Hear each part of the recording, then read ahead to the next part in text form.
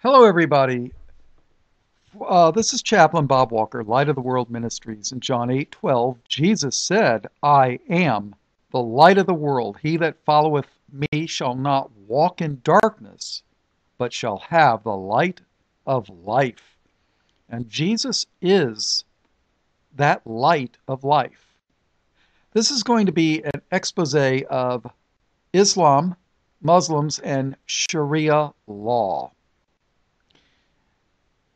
And Sharia law is incompatible with the Constitution of the United States as we know it. I am an American, grew up in the United States, born here, and a lot of the atheists will complain and say it's not true, but the majority of people who helped form the Constitution and Bill of Rights of this country were Christians. As a matter of fact, the American Bible Society was created by the United States Congress when George Washington was president, and they took public money and printed, wait for it, American Bible Society. What do you think they printed? Oh, I know, teacher. Bibles! Yay, $64,000 question. You get the prize. That's right, Congress, the United States Congress. Nowadays, if they did that, the atheists would be screaming, oh, separation of church and state, separation of church and state. But, what can I tell you? Now, before I go on and expose the Muslims, let me tell you one of the few good things that I actually agree with them on, partly agree with. They say that Jesus was a sinless prophet. I could agree with that. Jesus was without sin, and he was a prophet, among other things. Because he died for us, he was also priest, and one day he's going to be the coming king.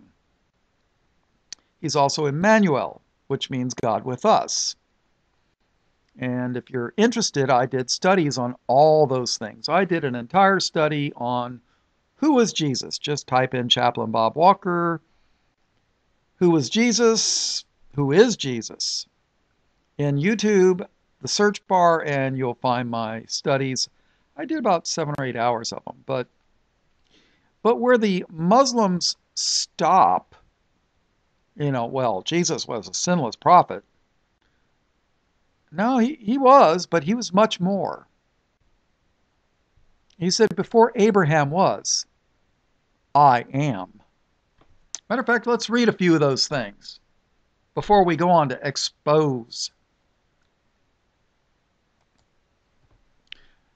In the eighth chapter of John chapter 8, verse 56.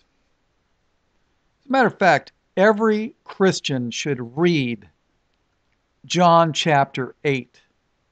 Every Christian should read this chapter. It will take you 5 minutes, if that. Every Christian should read this because they don't read this chapter in churches. Jesus speaking, John chapter 8, verse 56. Your father Abraham, Jesus is speaking to the Jews. Your father Abraham rejoiced to see my day, and he saw it and was glad. Then said the Jews unto him, pretty obvious who he's speaking to, right? Then said the Jews unto him, Thou art not yet 50 years old, and hast thou seen Abraham? Jesus said unto them, Verily, verily, I say unto you, before Abraham was, I am. See, Jesus was identifying himself with the I am of the Old Testament. When Moses was speaking to the Lord, God of Abraham, Isaac, and Jacob, he asked the Lord, he said, when the children of Israel will ask me, what is your name? What am I going to tell them? We'll get to that. So Jesus said unto them, Verily, verily, I say unto you, before Abraham was, I am. Then took they up stones to cast at him. But Jesus hid himself and went out of the temple, going through the midst of them, and so passed by. So, evidently, the Jews thought that Jesus was blaspheming because he said, Before Abraham was, I am. So he was saying that he was in the creation before Abraham, which lived, what, maybe over 1,000 years before this day? All right, let's turn to Exodus chapter 3 and verse 12. And he said, who? God. And he said, Certainly I will be with thee, and this shall be a token unto thee that I have sent thee when thou hast brought forth the people out of Egypt. Ye shall serve God upon this mountain. And Moses said unto God, Behold, when I come unto the children of Israel, and shall say unto them, The God of your fathers hath sent me unto you, and they shall say to me, What is his name? What shall I say unto them? And God said unto Moses, I am that I am. And he said, Thus shalt thou say unto the children of Israel, I am hath sent me unto you. You see, well, let's read verse 15. And God said moreover unto Moses, Thus shalt thou say unto the children of Israel, The Lord God of your fathers, the God of Abraham, the God of Isaac, and the God of Jacob, hath sent me unto you. This is my name forever. This is my name forever. And this is my memorial unto all generations. See, that's one of his names. I am. I am that I am. And he said, Thus shalt thou say unto the children of Israel, I am hath sent me unto you. You see, when Jesus said before to the Jews, he said, Before Abraham was, I am. Don't think that they didn't understand what he was referring to. He was referring here to Genesis 3 when, Moses asked the Lord God his name. So they understood, believe me. All right, so let's get back to Islam being false. And I'm going to use the Bible. All right, let's go to the book of John, chapter 19, the trial of Jesus. We're going to read verse 1. John chapter 19, verse 1. If you're a Christian and you've never read the entire Bible, you're going to probably have some problems. Matter of fact, if Satan can convince you to do an unpardonable sin, God might just throw you into hell. You don't believe that, do you? I know, you've been told by every church, all you got to do is believe on Jesus. Believe on the Lord Jesus Christ and thou shalt be saved. And that's true. I believe that. But Jesus also said, Verily, verily, I say unto you, except a man be born again, he cannot see the kingdom of God. Have you been born again? Jesus told that.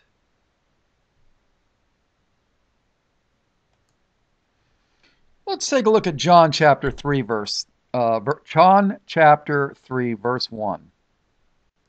There was a man of the Pharisees. Now, what were the Pharisees? The Pharisees were a denomination of Jews, much like you've got Baptists, you've got Pentecostals, you've got Methodists, you've got Lutherans. They're all denominations of the church. Well, a Pharisee was a denomination of Jews. All Pharisees were Jews, but not all Jews were Pharisees. Just like all Bible believing, born again Baptists are Christians, but not all Christians are Baptists, right? There was a man of the Pharisees named Nicodemus, a ruler of the Jews. The same came to Jesus by night. Why did he come to Jesus by night? Because he didn't probably want to be recognized, right? The same came to Jesus by night and said unto him, Rabbi, we know that thou art a teacher come from God, for no man can do these miracles that thou doest, except God be with him. Hmm. Jesus answered and said unto him, Verily, verily, I say unto thee, except a man be born again, he cannot see the kingdom of God. Nicodemus saith unto him, How can a man be born when he is old? Can he enter the second time into his mother's womb and be born? Jesus answered, Verily, verily, I say unto thee, except a man be born of water and of the Spirit, he cannot enter into the kingdom of God. That which is born of the flesh is flesh, and that which is born of the Spirit is spirit. Marvel not that I say unto thee, ye must be born again.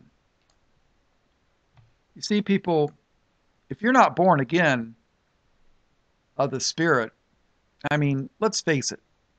In the book of James, it says, Believest thou that there is one God? Thou doest well. Even the devils believe and tremble.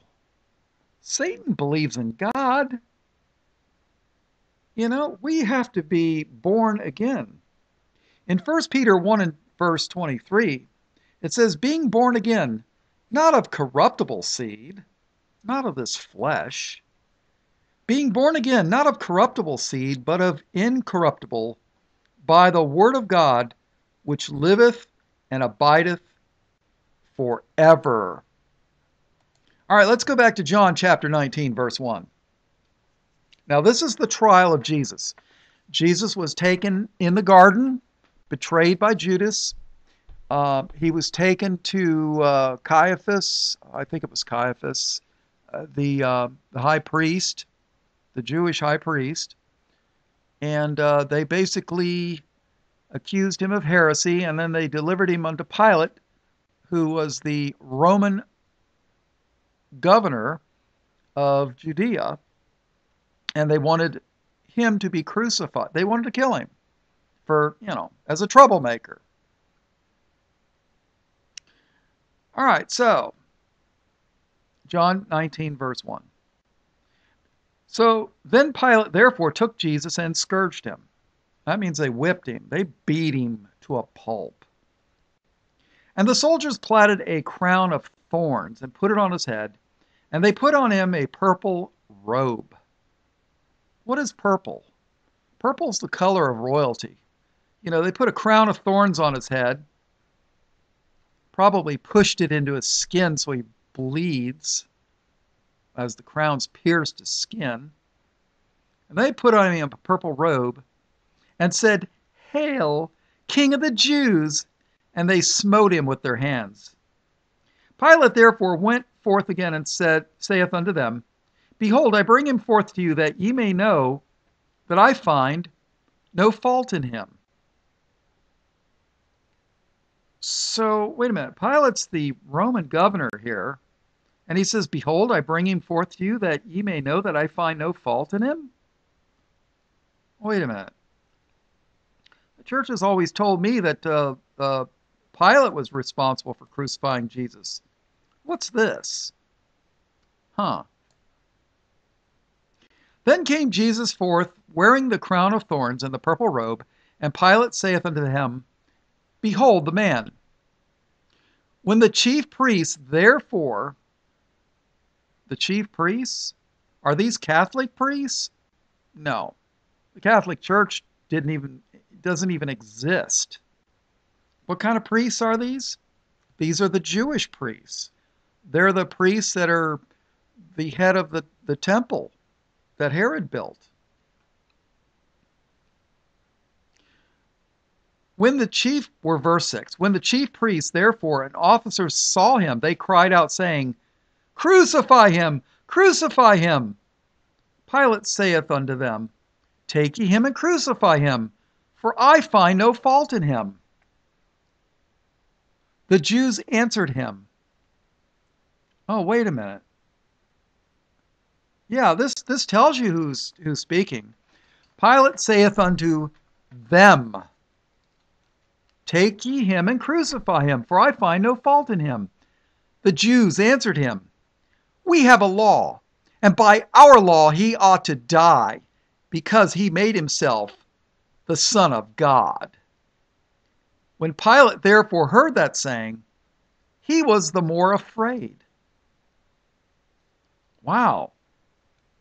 So the Jews said that Jesus called himself the Son of God. And Pilate, when he heard that, he was even more afraid. How do you like that? An unsaved sinner like Pilate was fearful. He was afraid. But the Jews that knew the law, they weren't afraid. When Pilate heard that saying, he was the more afraid, and went again into the judgment hall, and saith unto Jesus, Whence art thou? In other words, who are you? Whence art thou? That's the modern translation. Who are you? What's going on? Whence art thou? But Jesus gave him no answer. Then saith Pilate unto him, Speakest thou not unto me? Knowest thou not that I have power to crucify thee, and have power to release thee? Jesus answered, Thou couldst have no power at all against me, except it were given thee from above. Therefore, he that delivered me unto thee hath the greater sin. Now, who delivered Jesus unto Pilate? The chief priests, the Jews did. Jesus said, Therefore, he that delivered me unto thee hath the greater sin. And from thenceforth Pilate sought to release him.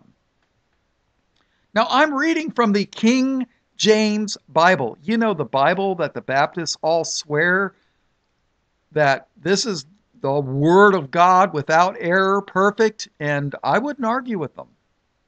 I wouldn't argue. I agree. I believe the King James Bible, every word.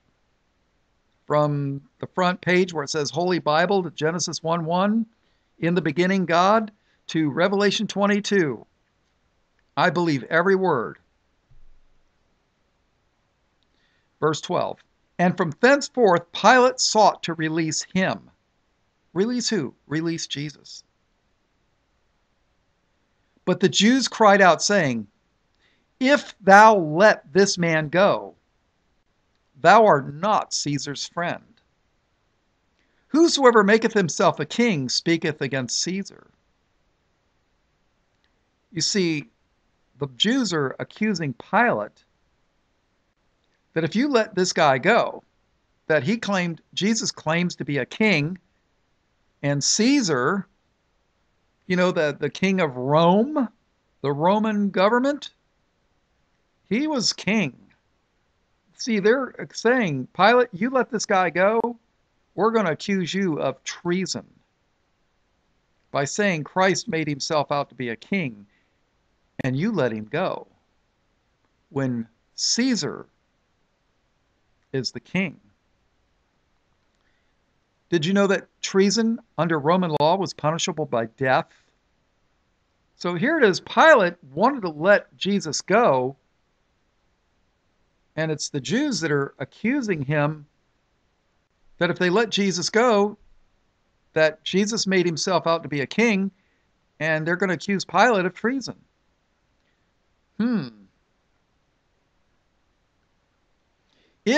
But the Jews cried out, saying, If thou let this man go, thou art not Caesar's friend. Whosoever maketh himself a king speaketh against Caesar. When Pilate therefore heard that saying, he brought Jesus forth and set him down in the judgment seat in a place that is called the pavement, but in the Hebrew, Gabbatha. And it was the preparation of the Passover. And about the 6th hour he saith unto the Jews, Behold your king. But they cried out, Away with him! Away with him! Crucify him! Pilate saith unto them, Shall I crucify your king? But the chief priests answered. What priests? The Jewish priests, not the Catholic priests. They don't even exist. The chief priests answered, We have no king but Caesar. Then delivered he him therefore unto them to be crucified. And they took Jesus and led him away. And he, bearing his cross, went forth into a place called the place of a skull, which is called in the Hebrew Golgotha, where they crucified him, and 2 other with him, on either side one, and Jesus in the midst. And Pilate wrote a title, and put it on the cross, and the writing was, Jesus of Nazareth, the King of the Jews. Now let me tell you a little something. The Muslims say that Jesus was not crucified. Okay? Well, right here in my Bible, which the Muslims don't believe because they've got their little Quran written by their little Muhammad, it says Jesus was crucified. The Jews, in a book called the Talmud, which is a Jewish commentary of the Bible, it's the opinions, the written opinions of a bunch of different rabbis. They acknowledge that Jesus was crucified. Okay? I mean, you're talking people that don't believe the claims of Jesus. So you got the Christians that know Jesus was crucified. You've got the Jews that don't acknowledge Jesus, but yet they know that Jesus was crucified.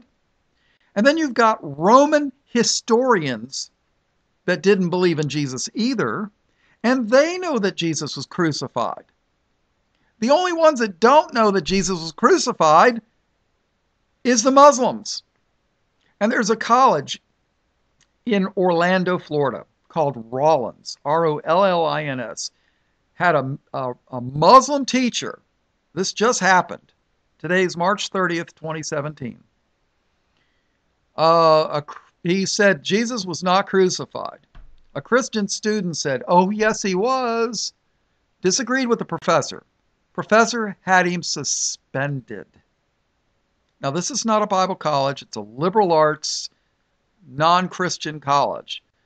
But, okay, but you got Christians, Jews, and Roman historians all say Jesus was crucified, but a Muslim teacher says no, he wasn't, and the Christian student gets suspended?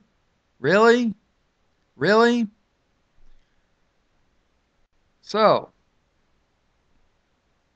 and Pilate, verse 19, and Pilate wrote a title and put it on the cross, and the writing was, Jesus of Nazareth, the King of the Jews. This title then read many of the Jews, for the place where Jesus was crucified was nigh to the city, and it was written in Hebrew and Greek and Latin. Hebrew was the language of the scholarly Jews. Greek was the common language of commerce. If you lived in Judea, years prior to the Romans, the Greeks had conquered Judea. Matter of fact, Alexander the Great had conquered most of the Middle East. I mean, that's why he was called Alexander the Great, because his empire was great. Not because he was a good man, just, he conquered a huge area. And, when you conquer an area, guess what language you're going to learn? The conqueror's language. I mean, that's just the way it is. So, and then along comes the Romans, and then they conquered the area that the Greeks had conquered. So, if you were a Hebrew businessman and you had dealings with the Roman government, you'd speak Hebrew in the synagogue on the Sabbath. When you were doing business, you would probably speak Greek. And when you went to pay your taxes, you would speak Latin, which was the Roman language, the official Roman language. People were trilingual. This title then read many of the Jews, for the place where Jesus was crucified was nigh to the city, and it was written in Hebrew and Greek and Latin. Then said the chief priests of the Jews, see, this is proof. Then said the chief priests of the Jews, not the Roman Catholic priests. Then said the chief priests of the Jews to Pilate, write not the King of the Jews, but that he said, I am the King of the Jews. Pilate answered, what I have written, I have written. Then the soldiers, when they had crucified Jesus, took his garments and made 4 parts, to every soldier a part, and also his coat. Now the coat was without seam, woven from the top throughout. They said, therefore, among themselves, let us not rend it. Let us not tear it. Divide it into 4 pieces, right? Let us not rend it, but cast lots for it. They're going to like draw straws, or, they're going to gamble for it, basically. Let us not rend it, but cast lots for it, whose it shall be, that the scripture might be fulfilled, which saith, they parted my raiment among them, and for my vesture they did cast lots. These things therefore the soldiers did. Now there stood by the cross of Jesus his mother, and his mother's sister Mary, the wife of Cleophas, and Mary Magdalene. When Jesus therefore saw his mother and the disciple standing by whom he loved, he saith unto his mother, woman, behold thy son. Then said he to the disciple, behold thy mother. And from that hour that disciple took her unto his own home. After this, Jesus knowing that all things were now accomplished, that the scripture might be fulfilled, saith, I thirst. Now there was set a vessel full of vinegar, and they filled a sponge with vinegar, and put it upon hyssop, and put it to his mouth. When Jesus therefore had received the vinegar, he said, it is finished. It is finished. It is finished. And he bowed his head and gave up the ghost. It is finished. So Jesus didn't say, well, it's almost finished, but we got to wait until Muhammad comes, and Muhammad's going to come and be a greater prophet than me. Oh yeah, the Muslims teach that Muhammad is even a greater prophet than Jesus. Huh. Well, let's see what the Bible says about that. You see, Jesus said, it is finished. He didn't say it's almost finished. It's almost finished, but we got one more prophet coming, and his name's Muhammad. Jesus didn't say that. No. He said it is finished. And he bowed his head and gave up the ghost. He said it is finished, and he bowed his head and he gave up the ghost. That's it, people. It's finished. What does Paul say about this Muhammad?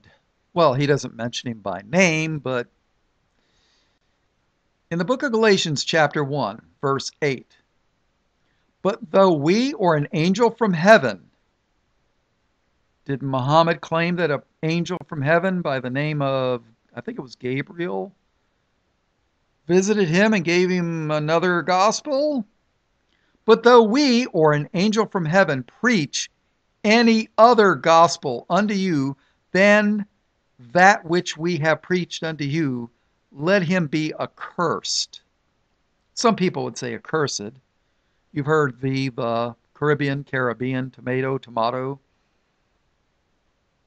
But though we or an angel from heaven preach any other gospel unto you than that which we have preached unto you, let him be accursed. Do you know People that preach another gospel, they're cursed. They're cursed of God. It's, if you don't know what a curse means, it's the opposite of being blessed. I would rather have God's blessing than God be cursed. Verse 9. As we said before, so say I now again. If any man, Muhammad, if any man preach any other gospel unto you than that ye have received, let him be accursed. For do I now persuade men or God, or do I seek to please men? For if I yet please men, I should not be the servant of Christ. All right, let's go take a look. I think I've laid enough groundwork that now we're going to read what they have to say from their own writings. Let's take a look.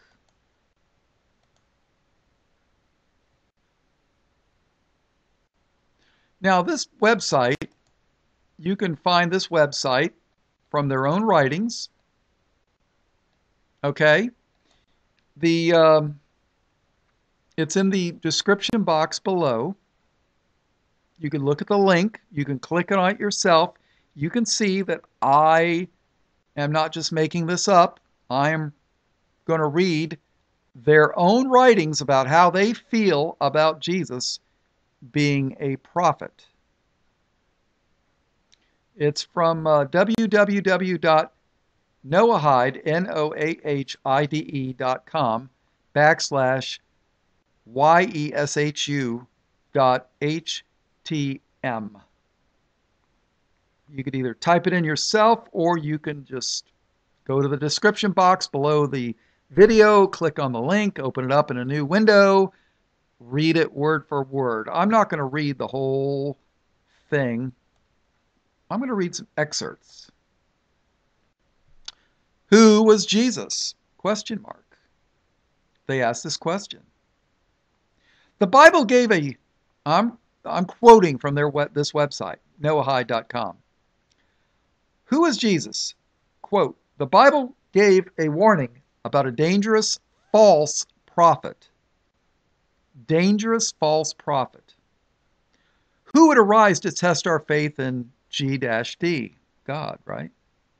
In Deuteronomy 13, GD describes this false prophet as a member of the Jewish people, verses 2 and 7, who would tell true prophecies and who would have the power of miracles. GD himself would give this false prophet the power to perform miracles and reveal prophecy, but the false prophet would try to seduce the people away from GD's law and toward strange gods unknown to Judaism. The purpose would be to test whether we are truly committed to living under the law or whether we will be dazzled and fall for the temptation to join a false path to salvation. In this biblical passage, GD repeatedly commands the Jews to kill this false prophet lest the evil spread and destroy many souls. Oh, wait a minute. Wait a minute. The Muslims think that Jesus is a sinless prophet. But here this other group says he's a false prophet. Huh. Well, let's keep reading here. To be accepted by the people, the false prophet would sometimes pretend to be a righteous Jew who fulfills the law. But at key moments, he would turn against certain details of the law in order to make the breach. This is the reason that verse 1 commands us not to add or subtract any details from the law, and verse 5 warns us to remain steadfast with all the traditions of the law. Traditions of the law. We're talking about Deuteronomy 13 here, okay? In Deuteronomy 17, this false prophet is also described as someone who would rebel against the authority of the judges of the Jewish people and who would be put to death for his rebelliousness. Deuteronomy 17, verses 18 through 13, especially verse 12. Who are the judges? The highest court in Israel was the Sanhedrin, which was established by Moses. Exodus 18, verses 13 through 26.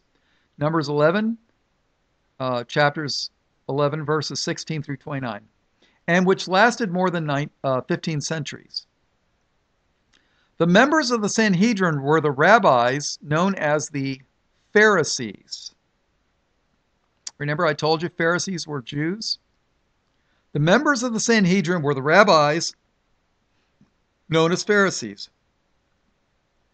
And then it goes, Pishurim, those with the explanation.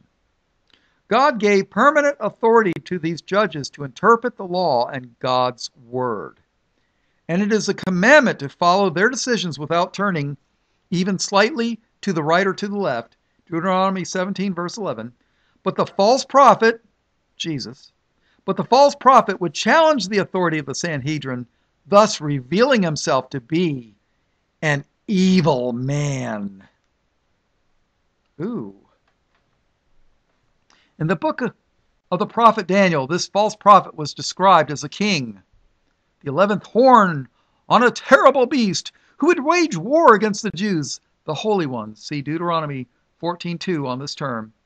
And who would change the law, including the calendar and the holidays, Daniel 7, verse 8, and verses 20 through 25. Elsewhere, this false prophet is described as a king who would disregard the God of his fathers, exalting himself as a god and giving honor to this new Godhead. Daniel 11, verses 36 through 39. The man known today as Jesus fulfilled all these prophecies. He became a king over the Christian church who changed the original law, doing away with the Hebrew calendar and the biblical holidays, Rosh Hashanah, Yom Kippur, Sukkot, and the Festival of the Tabernacles, Passover, etc. He disregarded the one infinite God of the Hebrew Bible in favor of a new Trinity that included himself, and he repeatedly broke the law by committing terrible sins while openly challenging the God-given authority of the rabbis of the Sanhedrin. Next paragraph. Naturally, Jesus did sometimes pretend to respect the law, but whenever he thought he could get away with it, he turned right around and broke the same law. In Matthew 5, verses 17 through 19, he declared that he came to fulfill the law. And in Matthew 23, verses 1 and 3, he defended the authority of the rabbis, but the rest of the time he rebelled against the law, thus showing that his occasional words of piety were meant only to hide his evil agenda. The following sins of Jesus are recorded in the, quote, New Testament, unquote. The following sins of Jesus. 1. Jesus repudiated the laws of kosher food, Mark 7, verses 18 and 19. Compare this to the prophet Daniel's strict adherence to kashrus in Daniel chapter 1. That's kosher. 2nd, he repudiated the laws of honoring one's parents and called on his followers to hate their parents. He also dishonored his own mother. Oh. Matthew 10, verses 34 through 36. Matthew 12, verses 46 through 50, and Luke 14, 26. Number 3, he violated the Sabbath by picking grain and incited his disciples to do the same. Matthew 12, verses 1 through 8, Mark 2, chapter 23 through 26. 4, he again violated the Sabbath by healing a man's arm, which was not a matter of saving a life, and he openly defiled the rabbis in his total repudiation of the Sabbath. Oh. Matthew chapter 12, verses 9 through 13, and Mark 3, 1 through 5. Compare this to God's view of violating the Sabbath in Numbers 15, verses 32 through 36, and Nehemiah 10, verses 30 through 32, and dozens of other places throughout the Bible. Number 5. Jesus brazenly defied and disobeyed the rabbis of the Sanhedrin, repudiating their authority. This is recorded in many places throughout the New Testament, but look especially at Matthew chapter 23. Christians, read Matthew 23, especially verses 13 through 39, And John chapter 44, John 8, chapter 8, verses 44 and 45. And then, like I said, you should read John chapter 8. The Talmud means learning. The Talmud, Babylonian edition, Babylon? Do you know that means the, the learning Babylonian edition? Learning from Babylon? Think about that next time you hear about Mystery Babylon the Great. See, the Talmud is their commentary on the Bible. It's the opinions of the rabbis. The Talmud, Babylonian edition, records other sins of Jesus of Nazareth. Oh, it gets really good here. Number one, he and his disciples practiced sorcery and black magic. Ooh, Jesus practiced sorcery and black magic. What an evil, horrible person he was. Oh, that's mine. Never mind. He and his disciples practiced sorcery and black magic, led Jews astray into idolatry, and were sponsored by foreign Gentile purposes for the purpose of subverting Jewish worship. That's in the book of Sanhedrin, chapter 43, subpart A. Number two, he was sexually immoral. Christians, do you believe number two? Do you believe Jesus was sexually immoral? He was sexually immoral, worshipped statues of stone, a brick is mentioned, was cut off from the Jewish people for his wickedness, and refused to repent.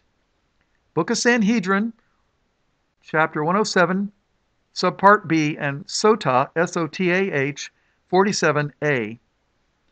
Verse number 3. He learned witchcraft in Egypt and to perform miracles. Isn't that interesting? That even the Jews admit that Jesus performed miracles. He learned witchcraft in Egypt and to perform miracles, used procedures that involve cutting his flesh, which is also explicitly banned in the Bible. Shabbos, S-H-A-B-B-O-S, 104, part B. Wow. All right, so let's see, next paragraph. The false rebellious message of Jesus has been thoroughly rejected by the vast majority of the Jewish people as God commanded. Unfortunately, however, the same message has brought a terrible darkness upon the world today. Wow, I thought Jesus was the light of the world. But the Jews say this same message has brought a terrible darkness upon the world today. Over 1.5 billion Gentiles believe in Jesus. These lost souls mistakenly think they have found salvation in Jesus. Oh, you lost souls, you think you found salvation in Jesus? Tragically, they are in for a rude awakening. Truth and eternal life are found directly from God through performing His law. Truth and eternal life are found directly from God through performing His law. Did you know that Jews believe in salvation by law? Any mediator only separates man from God. Huh. Okay. Now, then they have 1 through 6 reasons why Jesus is not. Well, it says, number 1 is God is not a man who can lie, nor the son of man who relents. He has not beholden iniquity in Jacob, nor has he seen perverseness in Israel. Numbers 23, verse 19. Verse 6, I'm sorry, number 6. Israel is saved in Hashem with an eternal salvation. Assemble yourselves and come near together, you Gentiles who have escaped the judgment. They have no knowledge. Those who carry wooden sculptures and pray to a God that does not save. Announce and bring near, even take counsel, who declared this from ancient times and announced it from them. Is it not I, Hashem? And there are no other gods beside me, nor any righteous and saving God other than me. Turn to me and be saved, all ends of the earth, for I am God and there is none else.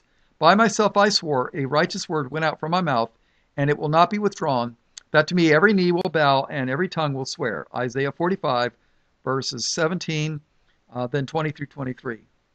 Now listen carefully. Quote, what is the true key to salvation? Question. Unquote. And then quote, the answer. What is the true key to salvation? Those who return to the law, the 7 commandments for the children of Noah. Huh? Those who return to the law, the 7 commandments for the children of Noah? Where's that in the Bible? Where's the 7 laws of Noah in the Bible? It's not. It's not. There are no 7 laws of Noah in the Bible. You know where they come from? This Babylonian Talmud, the learning from Babylon, Mystery Babylon the Great. You see, people, we don't have to worry about Sharia law in the United States. We got to worry about the Noahide law. Do you know that the Noahide laws were signed into law by President Reagan, and they were reaffirmed by President Bush? Do you know what the 7 laws of Noah say? That any idolater should be put to death. And you know what an idolater is in the mind of these Noahide people? If you believe in Jesus as Emmanuel, as God in the flesh, if you believe your faith, your salvation is faith in Christ, to these Noahide Jews, you are an idolater and you should be put to death. Read Matthew 24. It says that you'll be brought to the synagogues and have your heads cut off. Guess what the method of execution for the Noahide laws is? Beheading. Coincidence or the Word of God? Let's keep reading this. What is the true key to salvation? Those who return to the law, the 7 commandments for the children of Noah, according to the eternal covenant made with Noah in Genesis 9, and who assist the Jewish people, Isaiah 60, 61, and 66. And those who assist the Jewish people will be saved and will participate in the miracles and revelations, including worshiping in the 3rd temple. Did you know that there are 2, now this is my note, did you know that there's 2 Jewish groups that want to rebuild the temple? The Temple Mount Faithful and the Temple Institute. Look them up. They want to, Jesus said it is finished. The Jews say, nope, we got to rebuild the temple and start doing animal blood sacrifices. Because the blood of Jesus, it ain't good enough for us. So, and who assist the Jewish people will be saved and will participate in the miracles and revelations, including worshiping in the 3rd temple under the kingship of the Messiah. Which Messiah? Not Christ the King. Must be the Antichrist, the beast, the man of sin, the son of perdition. Under the kingship of the Messiah, as described in many places, including Jeremiah 16, verses 19 through 21, and Zechariah 8, 20 and 23, all the old Gentile religions of the world will disappear. See, what's a Gentile religion? Christianity will disappear. And their followers will turn to the Jews for spiritual leadership. Until then, Christians are spiritually blinded.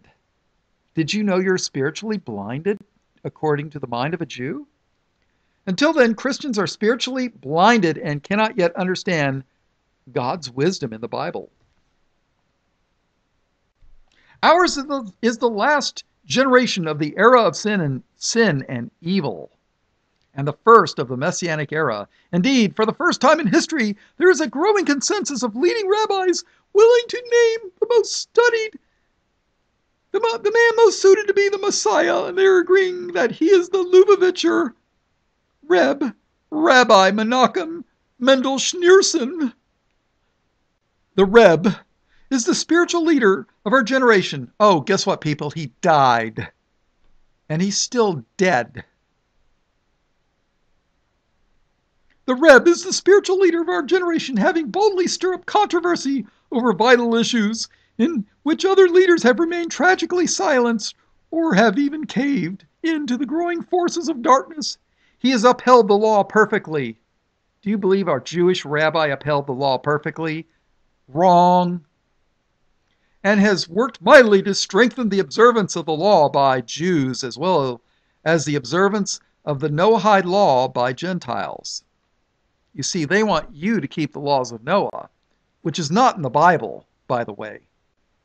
The Noahide laws are only in the mind of a Jew. Through his teaching of Chassidius, Jewish mystical teachings.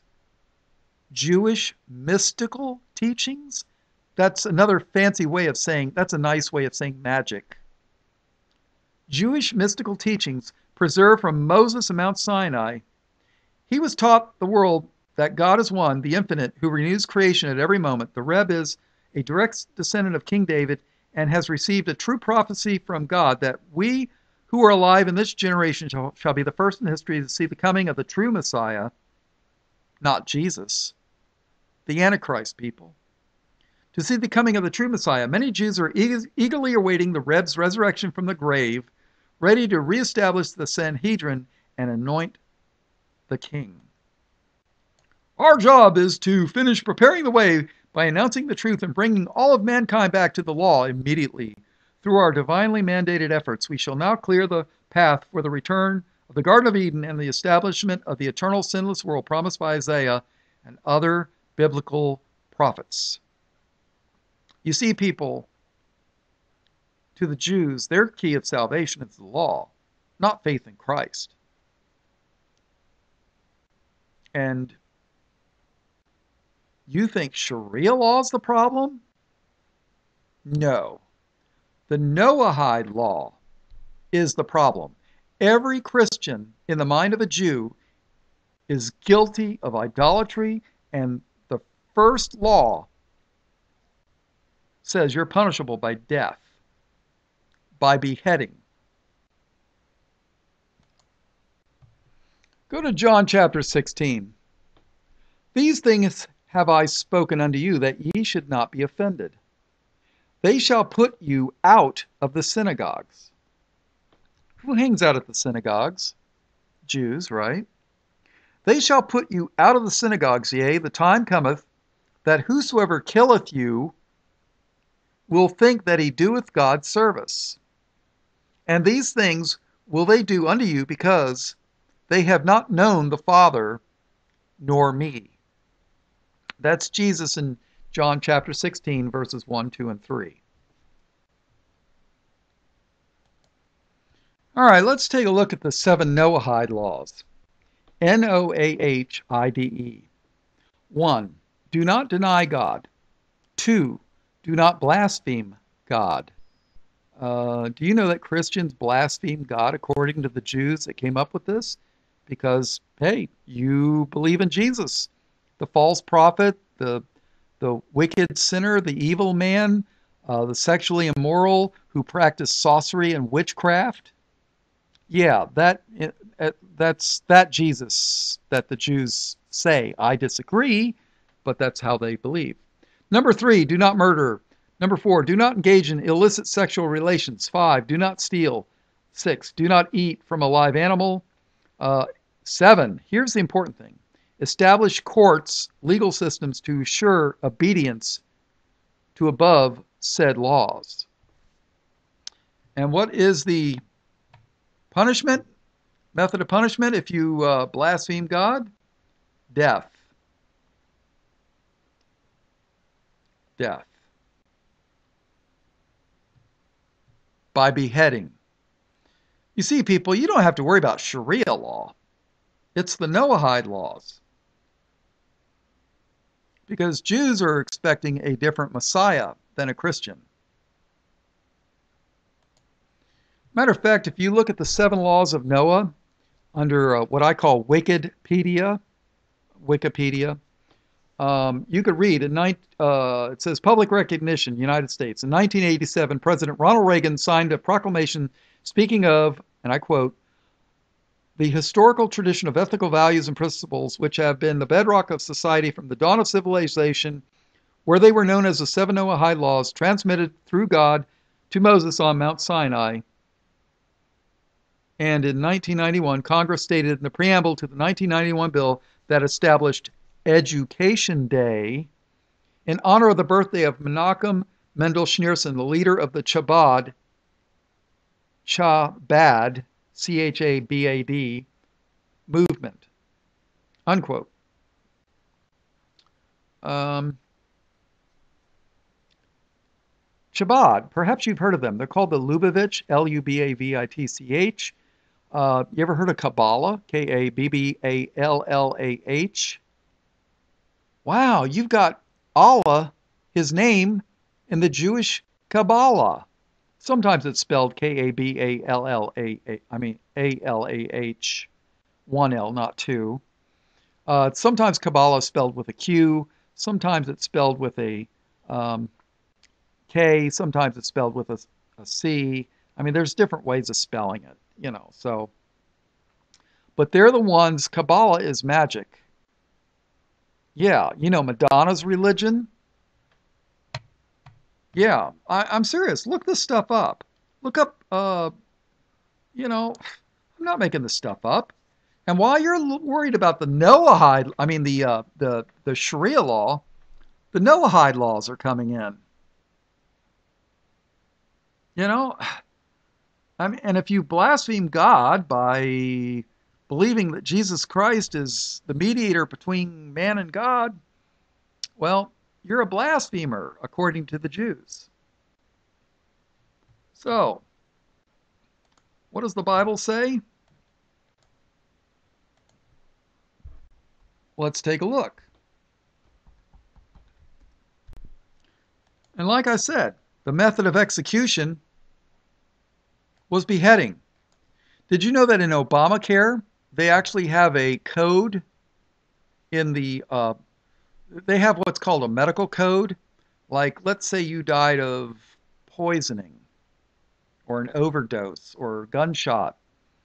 They actually have medical codes that they write in for like in your medical chart in a hospital. Well, they don't have charts anymore. It's more computerized now. But um, let's say you went in for whatever, liver problems, breathing problems. They've got all these codes that they use instead of writing out pulmonary coronary thrombosis, which is like a blood clot, right? Instead of writing that, you'd write down like, CB-1034 or something, whatever. I'm just making it up. But they actually have a code for beheading in Obamacare. People don't believe me. In Revelation chapter 20, verse 4, and I saw thrones, and they sat upon them, and judgment was given unto them. And I saw the souls of them that were beheaded. Beheaded. You ever heard somebody say, oh man, he lost his head? Yeah. And I saw the souls of them that were beheaded for the witness of Jesus and for the word of God, and which had not worshipped the beast, neither his image, neither had received his mark upon their foreheads or in their hands, and they lived and reigned with Christ 1,000 years. People, how come you've never heard this before in church? I tell you what, look up Kabbalah, Kabballah, or Kabba or Kabballah. The religion of Madonna, okay?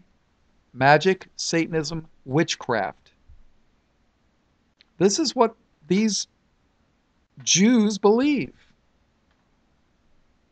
They don't believe the words of the Bible. They really don't. They believe other weird stuff that I've never heard of.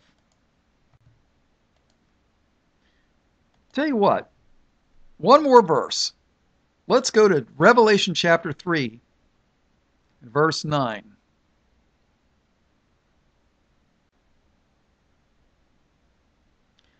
Behold, Jesus speaking, behold, I will make them of the synagogue of Satan.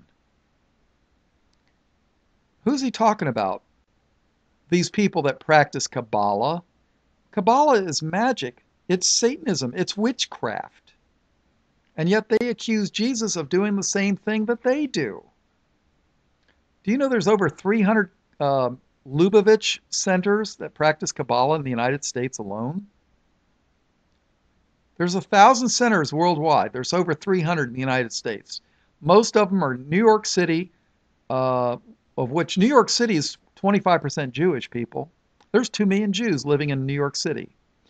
The second largest is Los Angeles, and the third largest is South Florida, mainly Miami, Fort Lauderdale, and West Palm Beach area. So Jesus said, Revelation chapter 3 and verse 9, behold, I will make them of the synagogue of Satan, which say they are Jews and are not, but do lie. Behold, I will make them to come and worship before thy feet, and to know that I have loved thee. Because thou hast kept the word of my patience, I will also keep thee from the hour of temptation, which shall come upon all the world to try them that dwell upon the earth. You see, people, Islam, Muslims, and Sharia law is a smokescreen. Christianity is dying, people.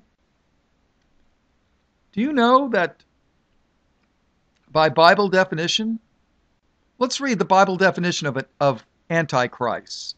Let's read the Bible definition. Matter of fact, let's take a look at that right now. Take your Bible, your King James Bible, and turn to the first chapter. First John. There's 1st, 2nd, and 3rd John. Go to 1 John chapter 2, verse 22. Who is a liar? But he that denieth that Jesus is the Christ. Christ is just a Greek rendering of Messiah. You see, the New Testament was written in Greek, not Hebrew. It was written in Greek. So who is a liar but he that denieth that Jesus is the Christ? He is Antichrist that denieth the Father and the Son. Whosoever denieth the Son, the same hath not the Father. But he that acknowledgeth the Son hath the Father also. So anybody that denies that Jesus is the Christ or the Messiah is Antichrist. He not only denies the Son, but he denies the Father that sent the Son. Because it says in verse 23, whosoever denieth the Son, the same hath not the Father. So if you don't have the Son, you don't have the Father either. But he that acknowledgeth the Son hath the Father also. So if Jews do not accept Jesus as their Messiah, who is their Messiah?